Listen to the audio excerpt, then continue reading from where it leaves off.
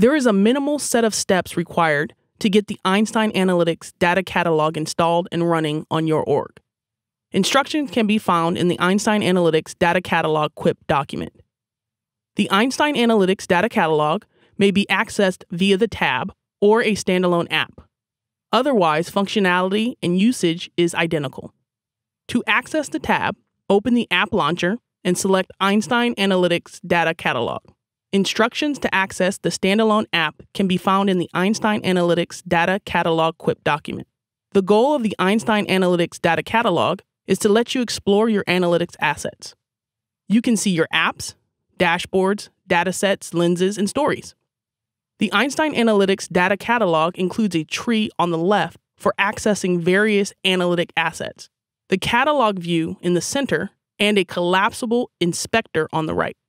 To demonstrate many of the key features, let's expand the dataset node. We will select a dataset to add. The dataset node is shown, along with the parent app, aka the folder. Press the Show Inspector button on the far right to open the Inspector panel, which has 3 tabs: Children, the children of the asset; Attributes, the attributes of the asset, useful for exploring the details; and Node, the attributes of the node, mostly useful for dev and debug. Note that these tabs will be empty if no node has been selected. Select the Children tab and select the checkbox next to one of the fields. The field lineage will be displayed. You may add additional fields, but note that removing fields is not currently supported. To see where the dataset is used, press the Show Dependencies button on the far right. The Einstein Analytics dashboards and Einstein Discovery stories that use the dataset are shown. Note that in this example, it becomes clear that the dataset is referenced by dashboards in another app. This can be useful for finding dependencies and references.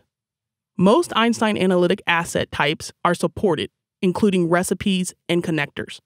The default layout is hierarchical, left to right. Try setting the layout to right to left, up to down, and down to up. The non-hierarchical layouts use physics and various schemes to determine node position, edge line curve, and so on. Feel free to try these, but note that you may encounter an error if you switch back to hierarchical. The Enable/Disable Physics button toggles the physics model on or off. The Fit button will fit all the nodes into the view.